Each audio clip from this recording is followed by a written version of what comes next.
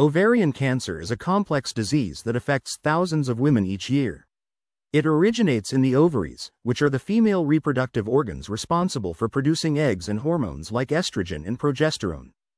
Diagnosing ovarian cancer can be particularly challenging because its symptoms may be vague and easily mistaken for other conditions. Women may experience abdominal bloating, difficulty eating, frequent urination, pelvic or abdominal pain, and changes in bowel habits. However, these symptoms alone don't mean a woman has ovarian cancer. There are different types of ovarian cancer, with epithelial ovarian cancer being the most common, accounting for about 90% of cases. Other types include germ cell tumors and stromal tumors, which are less common but can still be aggressive. Risk factors for ovarian cancer include age, family history, genetic mutations such as BRCA1 and BRCA2, hormone replacement therapy, and a personal history of endometriosis or breast cancer.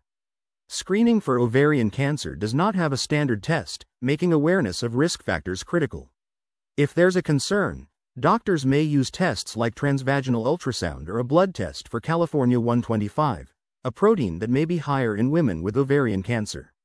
However, these tests are not definitive.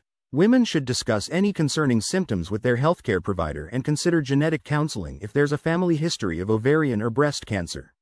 If diagnosed, treatment typically involves surgery and chemotherapy. The extent of surgery often depends on the stage of the cancer. In early stages, a woman may only need the removal of one ovary, while later stage cancers may require complete removal of the ovaries, uterus, and additional tissue. Chemotherapy usually follows surgery to eliminate any residual cancer cells, and it involves a combination of drugs that can be administered intravenously or orally. Coping with a diagnosis of ovarian cancer can be overwhelming. It's important for patients to seek support from healthcare teams, support groups, and loved ones. Mental health is just as crucial as physical health during this time. Some women may also consider complementary therapies such as yoga, meditation, or acupuncture to enhance their well-being during treatment. Ovarian cancer has a relatively low survival rate compared to other cancers, largely due to late-stage diagnosis. Early detection significantly improves the prognosis, emphasizing the importance of understanding symptoms and risk factors.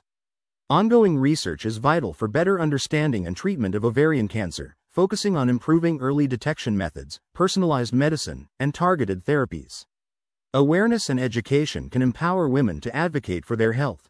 Regular gynecologic checkups and a thorough discussion with healthcare providers about health changes can lead to early detection. Remember, you know your body best, and any persistent symptoms should not be ignored.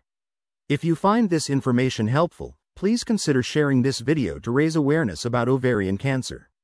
Let's work together to empower women everywhere with knowledge about their health. Thank you for watching, and be sure to stay informed and proactive about your health. Together, we can make a difference in the fight against ovarian cancer.